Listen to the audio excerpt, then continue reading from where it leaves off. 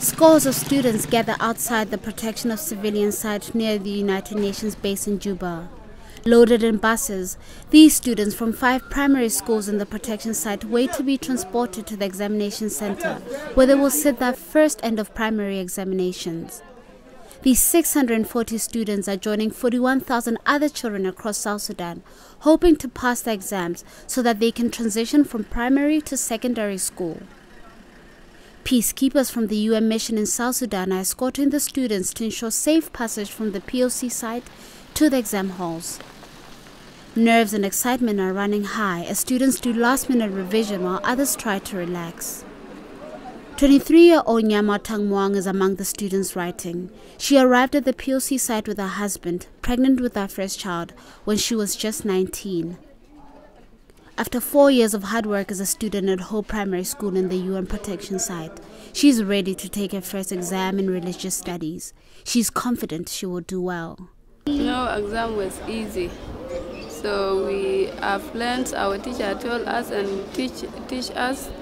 Then we fill our exam. We were okay and no problem. Under the protection of the UN police, she looks forward to coming back to the exam center to take the remaining English, Math, Science and Social Sciences exam.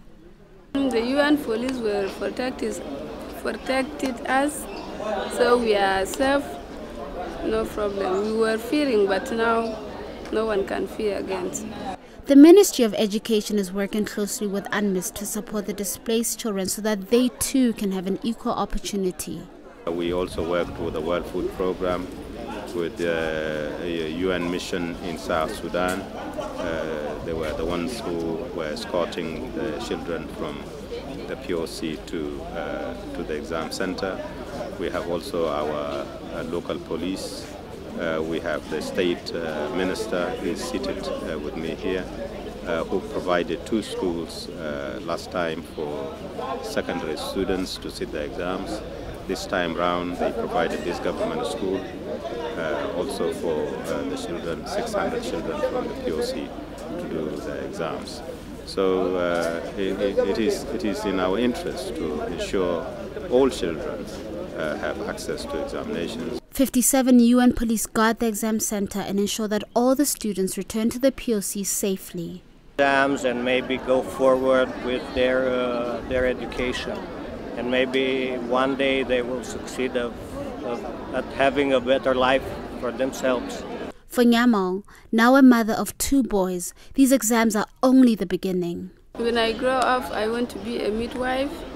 Midwife is good because if you become a midwife, you can serve the community. Maybe if you are in the area and there is some mothers want to deliver, they can come and call you and you can able to help her. For Nyamal and others, these exams offer an opportunity for a brighter future and a brighter South Sudan.